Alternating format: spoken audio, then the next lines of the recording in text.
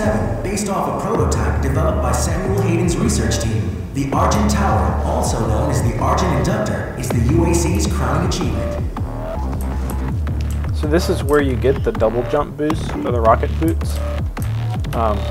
I just went through the entire bridge segment all the way to the end of the bridge without realizing that I needed these already.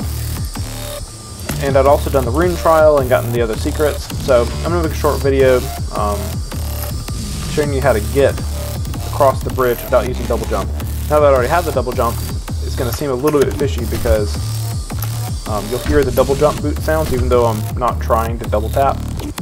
The secret is that there's a lot of little railings stuck around all over the place, and those railings will help boost you up where otherwise your normal jump can't. That's where the rune trial was.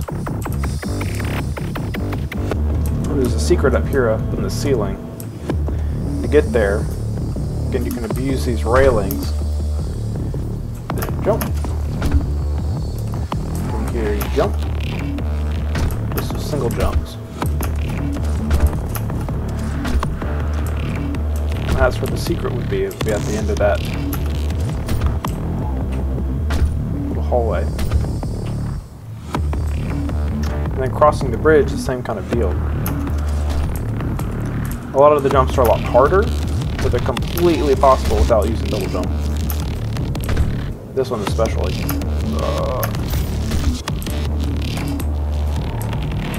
Now normally I tap jump really quickly.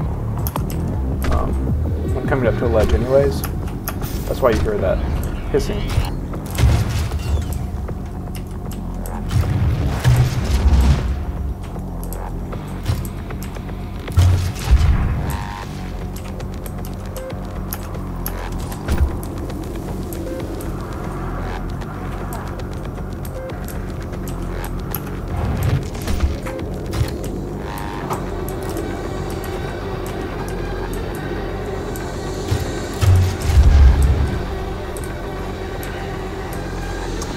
This one,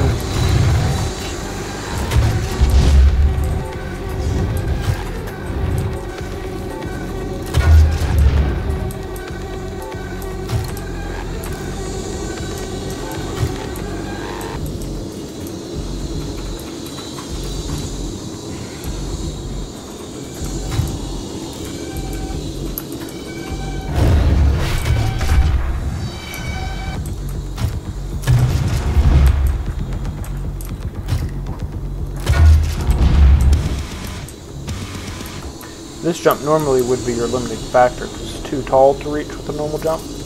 But again, you can use the railing. Oops, let's go back down one because that one actually did double jump by accident. There's another railing here. There you go. Then this jump looks like it's impossible to make. And it is one of the harder jumps. I've definitely failed this one at least once. Especially since there's nothing below it.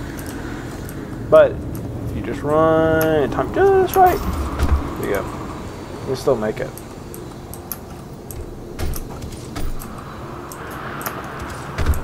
This is where I got stuck because this ledge is too tall to reach and there's nothing to jump off of. And this is when I realized I actually needed to go back and get the double jump boots. I thought you got them later on. So as far as you can go. But with double jump boots, don't fail like I do. You can get up there too.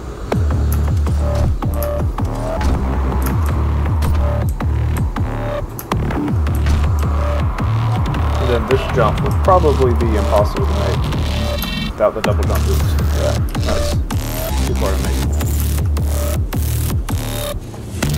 And that's all.